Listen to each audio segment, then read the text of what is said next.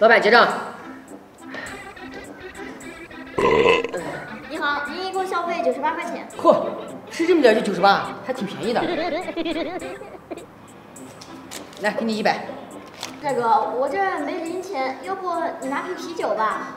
我不要啤酒，我就要2块钱。大哥，我家啤酒1瓶3块钱呢，这算下来我还少收你1块。我不要啤酒，我就要2块钱。那我就找你5块吧，拿走。给我来瓶啤酒。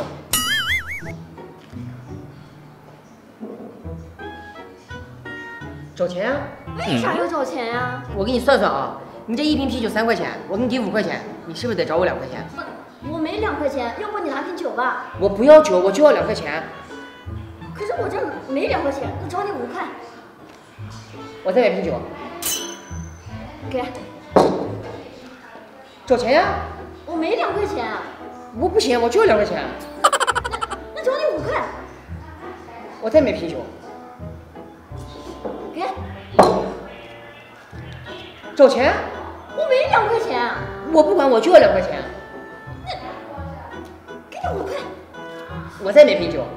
大哥，我说你没完了是吧？不是，你不找我钱，怎么能说是我没完呢？行，你厉害。哼，给，酒单都在这儿，喜欢的话你都包上走。那我就不客气了啊。这气死我了！不行，我得想想办法。凡是进店消费者，请手机支付；现金支付者，请照到。走过路过不要错过。欢迎关注懂爷，每天给你不一样的精彩。喜欢我们的视频，就在下方点个赞呗。